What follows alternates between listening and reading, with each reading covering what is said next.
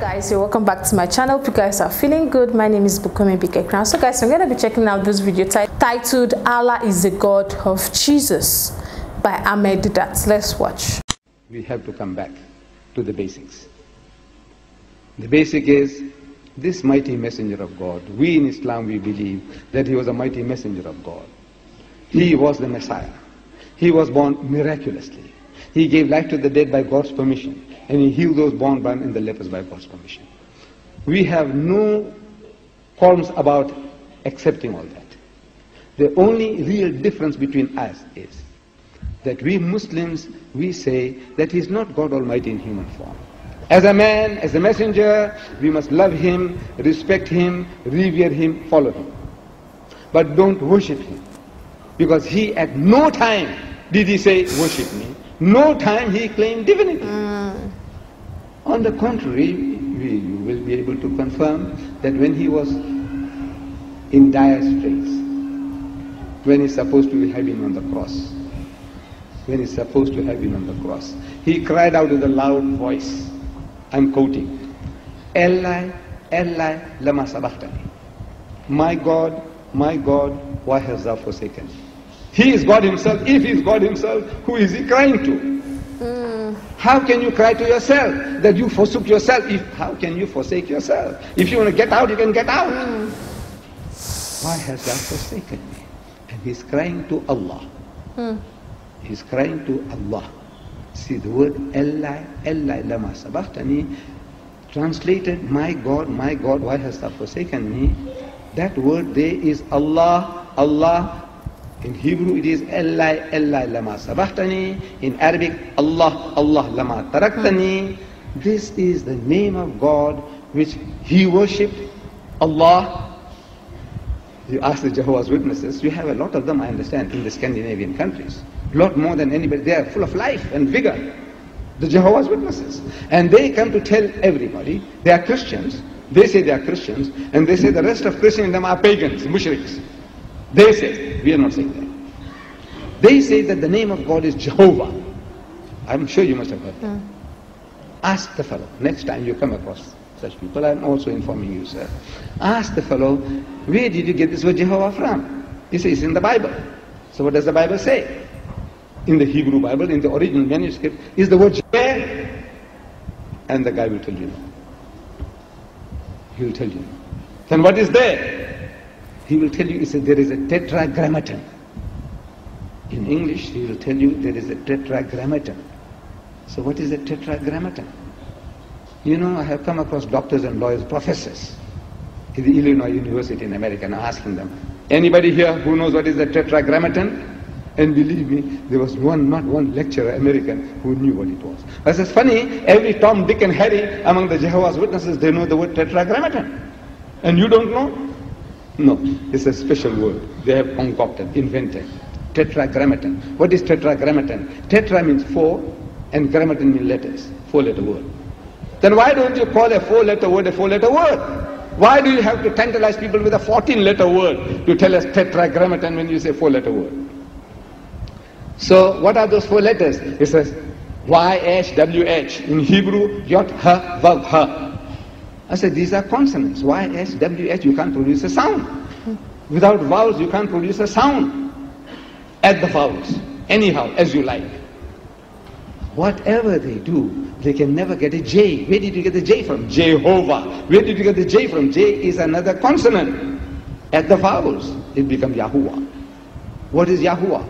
Yah in Arabic and Hebrew means O, Yah, Hua in Arabic means he, and Hu in Hebrew means he. Yahuwah means O, he, Hu, Elohim.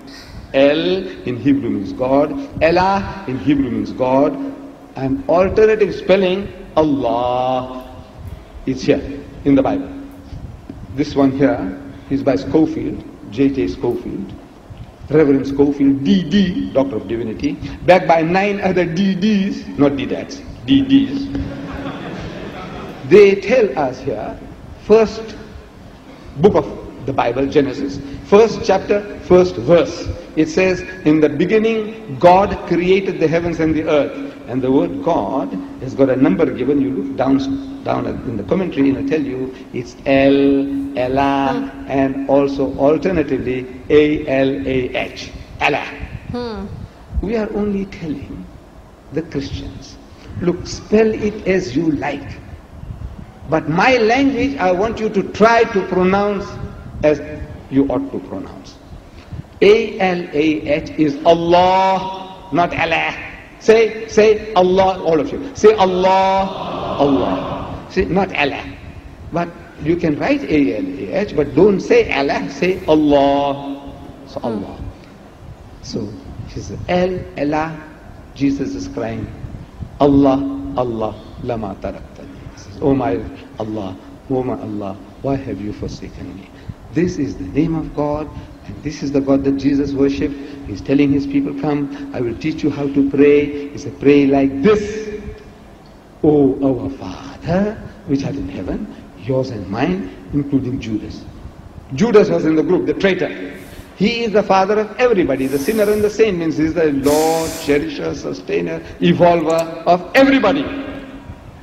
Oh, our Father, which art in heaven, not the Father of Jesus Christ in heaven. Our Father, which art in heaven, hallowed be thy name, thy kingdom come, thy will be done on earth as it is in heaven. Where does he claim, exclusive claim to God Almighty that he is his Father? If he called him my Father, his. Before he said that the first time, look at the Gospel of St. Matthew. As soon as you start chapter 1 verse 1, you start reading there and you'll find the expression, your Father, thy Father, your Father, thy Father, 13 times. Before one time he says, my Father. Can you imagine? 13 times he said, God Almighty is your Father. 13 times he says, your Father, thy. Thy means singular, your means more than one, addressing more people. Thy Father, your Father, thy Father, your Father. 13 times. Before one time he said, my Father. But amazing, people only see the one time and they don't see the 13. He says, come brothers, come, let us reason together, and inshallah we'll find a way of understanding each other's points of views. You don't have to be converted, you don't have to convert us, we won't convert you, we can't convert. Nobody can really convert. This is in the hands of God. But at least we can understand each other's points of views, so we become more tolerant. Wow, there was one video I actually reacted to, and Ahmed Deedat was like, when Jesus said, God, God, God, why have thou forsaken me? It was like, God forsake him. But why is it that then in that video, why didn't he admit that the God he was talking about was Allah? But now he's not saying the God Jesus was referring to is Allah. What's the title of that video again? I've forgotten, but I think I'm going to drop the link of the video in this video. I'm going to drop the link so you guys can listen to it.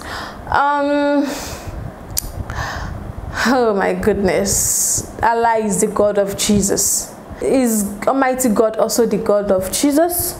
Well, I understand Ahmed Deedat's point of view. The part of the Bible that he read, I think he said that's the Hebrew language or so, and they wrote A-L-A-H, Allah.